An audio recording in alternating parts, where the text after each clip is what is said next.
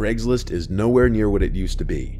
It's been replaced by websites like Facebook Marketplace and Poshmark. Maybe a big reason for this stems from not just the rampant scams on the website, but also because it's the go-to site for a lot of creeps. So for old time's sake, here are 3 Craigslist ads with disturbing backstories. This was an ad posted in Kansas City a month ago that a viewer by the name of Christian sent in. It's a harmless looking ad for an old vacuum cleaner. This was posted in the for sale by owner section and listed as free. It was titled, "Free Dirt Devil Vision Bagless Canister." The ad description said, "I'm giving away this perfectly working Dirt Devil bagless vacuum cleaner. My wife and I got a new vacuum and no longer need this. First come, first serve. We'll disclose address after communication." The listing left a phone number to contact, and so Christian replied to the ad, sending a text saying he's interested, and promptly got a response. The reply back was, "Hello, what is your name?" To which he replied, "Christian, what's yours?" They replied, "Jackie, nice to meet you. The vacuum is all yours, when can you come pick her up?" Christian replied back, "If you can hold it for me until tomorrow, I'd come then." They replied back, "Okay." So the next day, the seller sends a follow-up text, "Hello Christian, what time can you pick up the vacuum?" 8 o'clock if that works for you. What's the address?"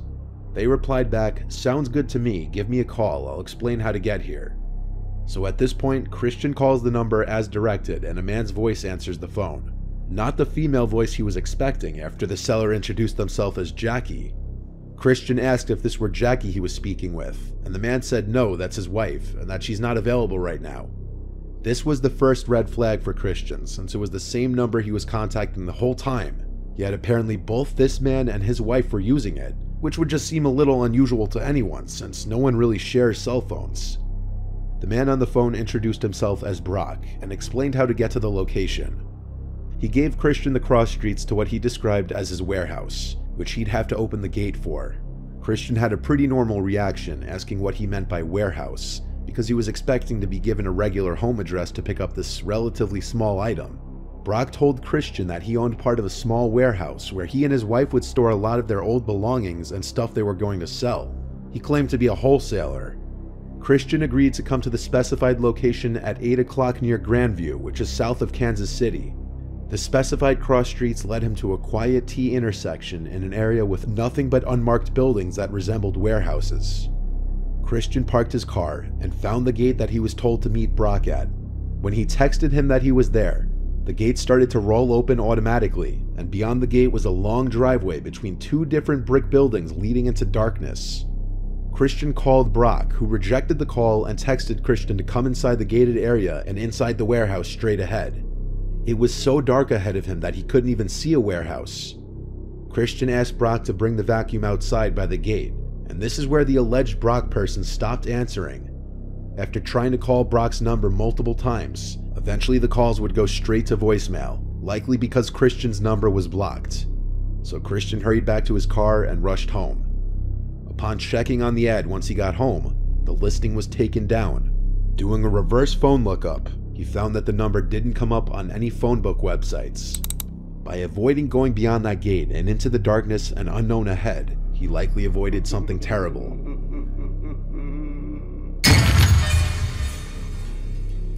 The following Craigslist ad was posted on May 24th of 2012.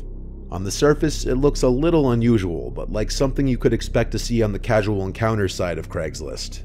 The poster of the ad said he was looking for a male who was interested in becoming an actor in a personal movie he was making.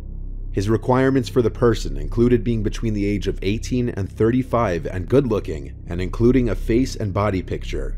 He also stated he wasn't going to pay them anything, as the movie was strictly for his own pleasure. At the bottom, he states he's not looking for sex. The poster of this ad was Luca Rocco Magnotta, a notorious Canadian murderer who had a whole documentary made after him. The unfortunate soul who responded to this ad was 33-year-old Jun Lin. Luca spent a lot of time in mental hospitals growing up, and in 2002 he was diagnosed with schizophrenia. He first attracted online attention when he started posting videos of cats.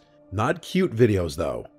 In 2010, a series of videos were posted online which showed Luca suffocating and drowning kittens. These were not his first crimes.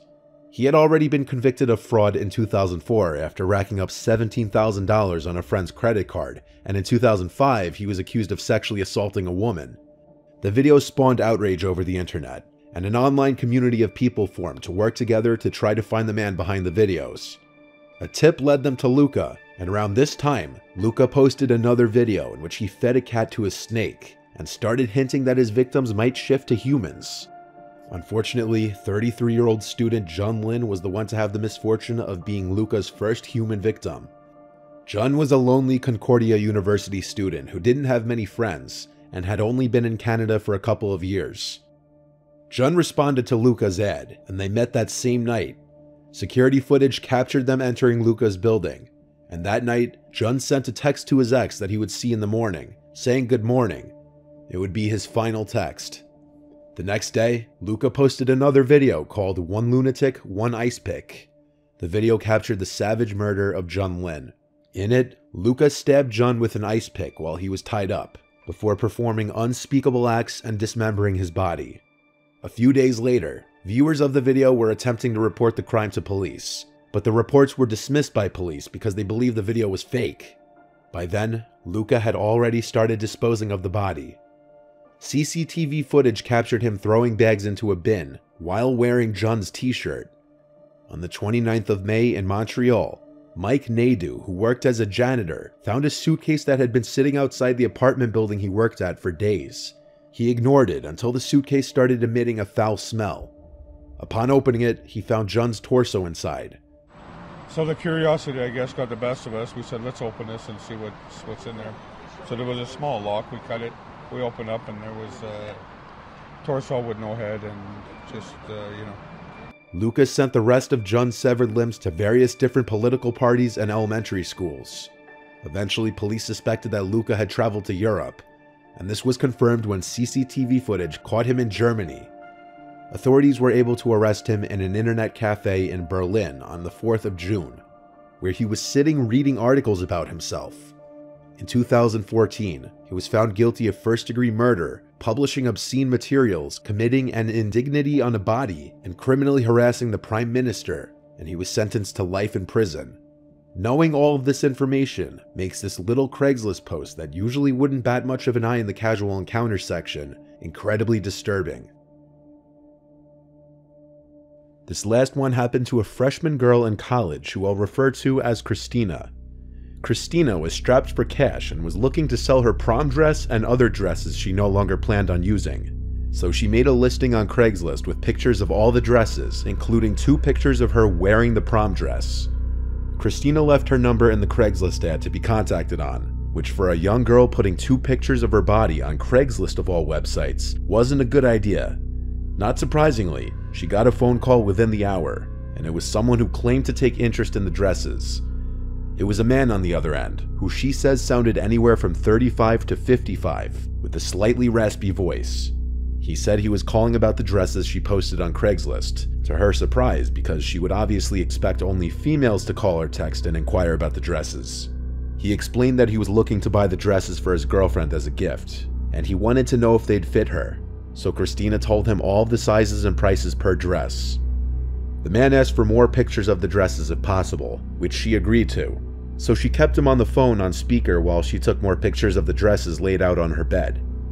Mid doing this, he started asking more questions that progressively got weirder, starting with how tall she was, how the dress fits up there, and what size bra she wears, to which Christina started feeling uncomfortable, mentioning to him that's not relevant. He apologized and said he just wanted to make sure it would be a good fit for his girlfriend. He then proceeded to ask if the dresses were tight on Christina, and she replied some of them are moderately tight. The next question was where Christina really started to question this man's intentions. He asked if there was any chance she could send him pictures with her wearing all of the dresses to get a better idea of if they'd fit his girlfriend. After a few seconds of silence because Christina didn't know what to say, the man on the other end asked if she used to wear panties under the dresses, followed by a short creepy chuckle, and then he said, "You have a really cute voice." Christina hung up the phone and blocked the number. She also took the ad down from Craigslist and didn't plan on listing it again on there. But she would later find out that he would start stalking her after a random account started following her on Instagram and requested her on Facebook. Both accounts had no pictures and the name Mike Allen. A quick lookup of the number that called her revealed the name Michael Allen on Google. This meant she was now dealing with the stalker situation, and it only got worse from there. When she blocked both accounts, she kept getting calls from a no caller ID number, and it only stopped when she set up silence unknown callers on her phone. But the stalking didn't end there. One night later, there was a running car with its lights off parked outside Christina's house. She noticed this before going out. She called to her dad to point it out as possibly being the guy who had been stalking her, and as soon as her dad stepped outside, the car drove away with its headlights still off. At this point, Christina's dad sent a threatening text to the man's number, and then tried calling multiple times to no avail, to end up leaving a loud voicemail. It seemed to do the trick, as the stalking stopped as far as they know, and hopefully that's the case for good. Christina was smart in how she handled this, hanging up and blocking the number as soon as the man made creepy comments, and blocking his social media accounts. Unfortunately, there's not much to do once someone has your number if they want to stalk you, as a lot of your information can be found just through that. That's why it's best that if by some chance you still use Craigslist, don't use your real phone number.